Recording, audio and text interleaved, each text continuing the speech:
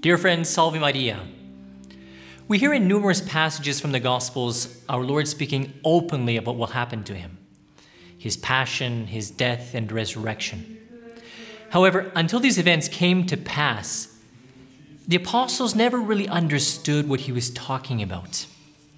And why not? Well, maybe it was due to a lack of attention or correspondence on their part. Or perhaps it was simply because they were lacking the gift of understanding.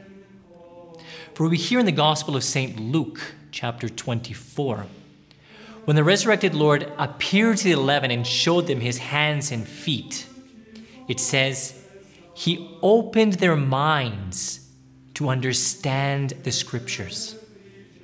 In other words, until then, despite living with our Lord, they had only a vague idea of his true identity and mission. But now, after the resurrection, he opened their mind to understand the Scriptures.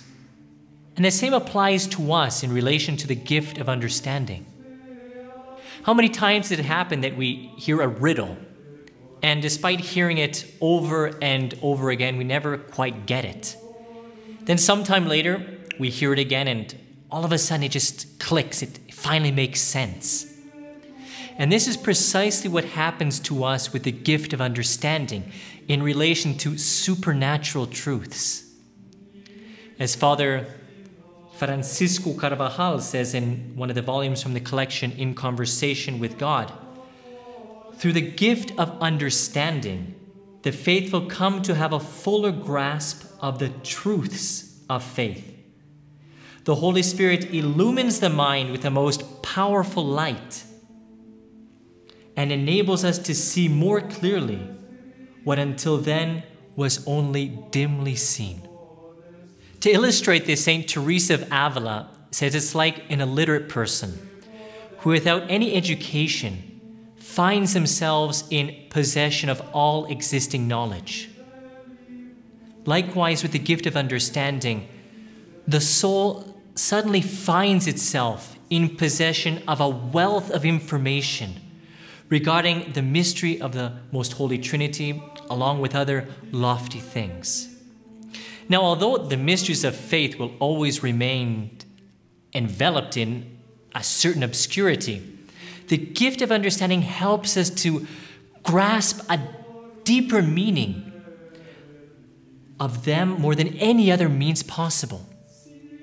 And the same applies to the Scriptures, the life of grace, the presence of Christ in the Eucharist and in each of the sacraments. At the same time, it allows us to contemplate God in the midst of ordinary matters and events in our lives. The way to achieve the fullness of this gift is by both mental and vocal prayer.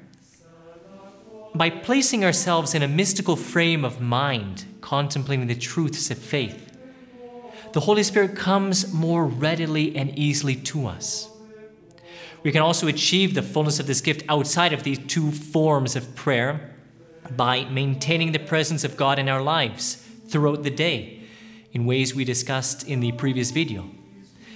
And this gift is not something extraordinary given only to exceptional people. It is given to all those who want to be faithful to God. In the measure they respond to grace, are pure of heart, and desirous of reaching sanctity. So let us turn to Mary, who has the fullness of grace and the gifts of the Holy Spirit, and ask her to help us to never remain halfway on the path that leads to the holiness we are called to attain. May Almighty God bless you, the Father and the Son and the Holy Spirit. Amen. If you like this video, press the like button and leave a comment below. Don't forget to subscribe to the channel and activate the notification bell so you won't miss any of our videos.